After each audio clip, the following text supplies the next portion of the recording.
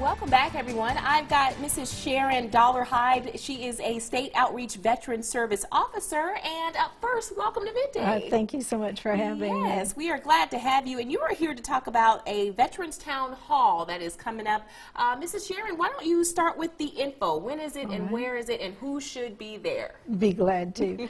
This is open to all veterans as well as their family members. It is an opportunity for them to be able to ask questions, to seek what benefits they may be eligible for. We'll have the VA there from Tuscaloosa as well as from Jackson and Columbus. Okay. There'll be several other agencies that will be there to provide any answers to any questions. Humana will be there as well as Tri-West because there was a merger, and so it's going to be Humana for the military. Okay. There'll also be the different agencies. Social Security Office will be there to answer questions that deal with Social Security and the benefits for the veterans. Also, we're going to be there with more of the Vietnam books. These will be free to all the veterans who served in country in Vietnam. They'll need to bring their DD-214s with them when they come to the event so that we can give them their books on spot. Very nice, very nice. Okay, so again, this is May 22nd at 10 at the American Legion Post 69.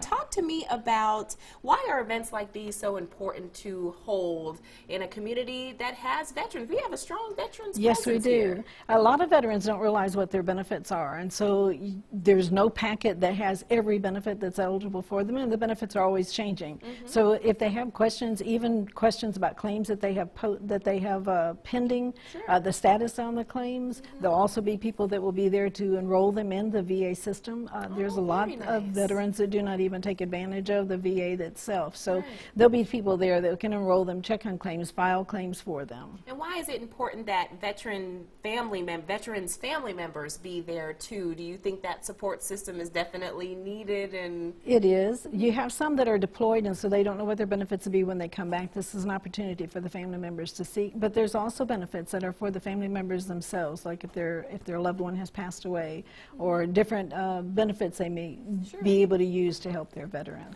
My last question for you is, what's the reaction you get when you hold veteran town hall meetings like this, and you get reaction from veterans who do come? What do they tell you after this?